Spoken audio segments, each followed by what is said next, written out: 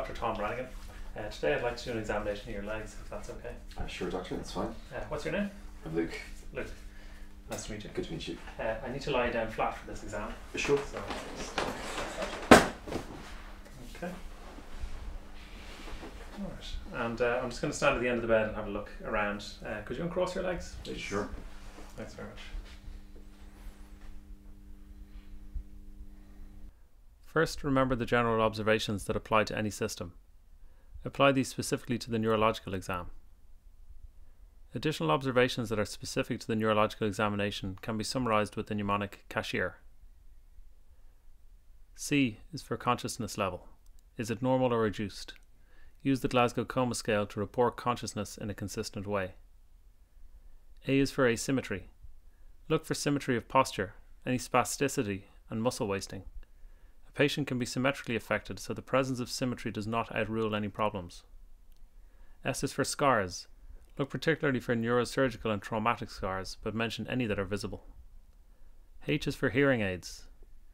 I is for involuntary movements.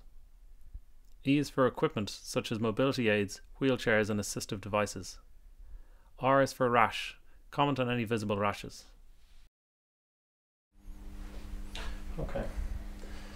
So the first thing I'm going to do is just shake your legs back and forth. It just gives me an idea of the tone in your legs. Alright. Okay. Tone is passive resistant to movement. Using both hands, roll the patient's leg back and forth on the bed a few inches and observe the movement of the leg and feet. Compare both your legs. And I'm just going to lift them up and move them around a little bit as well. Okay.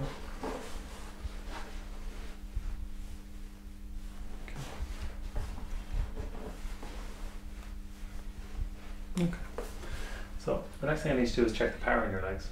So I'm going to ask you to do a series of things. So the first is if you could push your knee up against my hand. Okay, and now on the other side as well. Power is tested for using a series of resisted movements. Push down against my hand. It is important at each step to know which muscle groups are being tested for and their nerve roots. Okay, now can you push out against my hand? Okay, and put out against my hand on this side. Alright, and can you push in against my hand? Okay, and can you push in against my hand? Alright, so that's all the movements around your hip. I'm just going to do the same around your knee. So I'll get you to bend your knee, this next bit. Alright, can you push your foot out against my hand down here? Okay, that's fine. We'll do the same on this side. You can push out against my hand down here. Okay, and now could you try and bring your heel in towards your that's great. And we'll do it on this side as well. Try and bring your heel in. Okay, perfect. And then put your legs down flat. Alright, so can you push your foot against my hand, your toes against my hand? Perfect. And again on this side. Okay, and now can you push your toes against my head? Pull your toes up towards your head. Sometimes in the emergency room, a doctor will do an abbreviated power exam by asking the patient to squat and stand up, stand on their toes and then on their heels. Any student doing this in an assessment is very unlikely to even pass that assessment. Can you push in against it? Great. And I'll put my hand on the inside of the foot here. Can you push in against it? Perfect. Okay, that's great. So the next thing I'm going to do is check the reflexes in your leg. There's 3 of them. I don't need you to go over the edge of the bed. I just need you to relax your legs fully. Alright. Ensure that the limb being tested is fully relaxed before attempting to elicit reflexes. The 3 reflexes of the upper limb are the patellar or knee jerk, the Achilles or ankle jerk, and the Babinski or plantar reflex. When checking the patellar reflex, observe the quadriceps muscles for flicker of movement. So now I'm going to put the heel of this leg onto the shin of this leg. It's a little bit uncomfortable, but try and find a spot that's comfy for you. When checking the Achilles reflex, observe gastrocnemius for a flicker of movement. Great. And then I'll get you to put the same thing with the other leg on top of that shin. And again, okay. And fully relax this leg. Is it relaxed there? Yes. I know it can be a bit uncomfortable in this position sometimes. Okay. If you have difficulty eliciting a reflex, ensure that the patient is fully relaxed, reposition yourself and try again. Okay, so I'm going to get you to do that maneuver again where you pull out. If you are still unable to elicit the reflex, employ a reinforcement maneuver and try one more time. Report your findings at the end of this. Okay, so on 3. 1, 2, 3. Okay, that's fine. Alright, so for the final reflex, I'm just going to rub that on the sole of your foot. It is a little bit uncomfortable. I'm just going to rub it up the sole of your foot up to the top, so most people have a bit of a response to it, so I'll be gentle enough with it. Okay. When checking the plantar reflex, look at the big toe. The normal response is flexion of the big toe at the metatarsophalangeal joint. If there is extension of the big toe and fanning of the other toes, this is reported as upgoing plantars, or positive Babinski, and is an abnormal response associated with an upper motor neuron lesion. I'm just going to check the coordination then around the legs. So, testing for coordination in the lower limbs is done using 3 tests. Where a deficiency is noted, it represents a lesion on the same side as the deficiency. And then down again. Yeah, that's fine. And if you do the same, that heel onto that shin. That's perfect. Okay.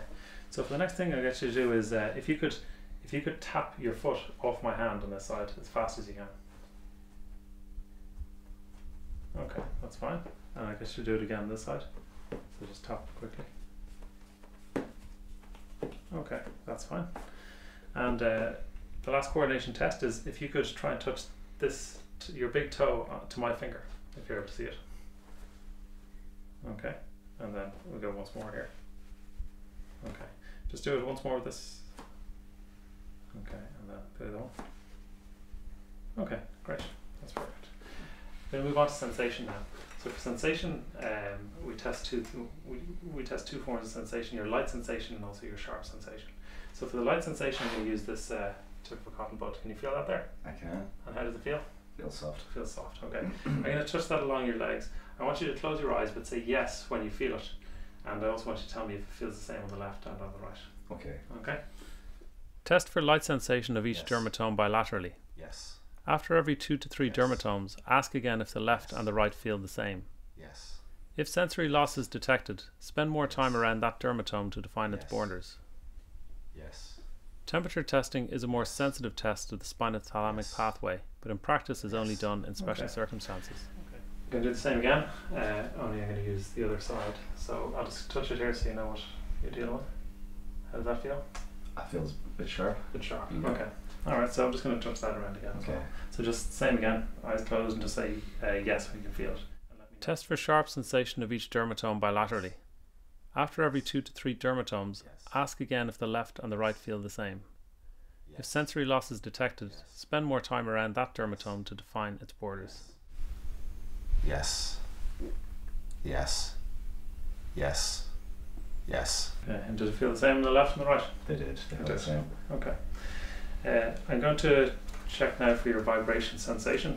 We do that Test for vibration sensation using a 128 Hz tuning fork. your chest. Okay. Can you feel that there? I can. What does it feel like? I can feel it vibrating. Okay.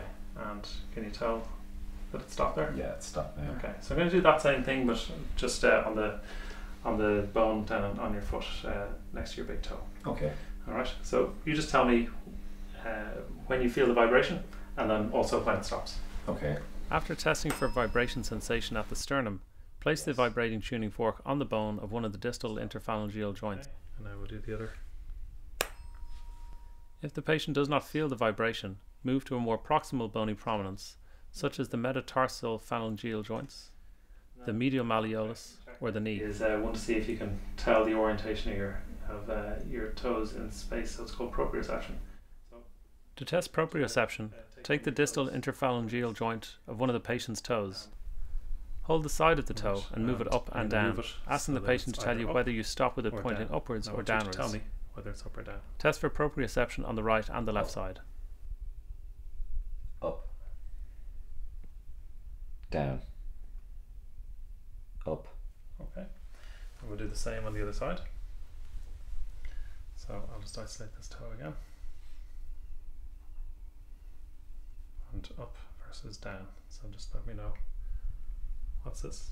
Up. Down. Down. Up. Okay. Perfect. Okay, well that's everything, Luke. Thanks very much. Thank you, doctor.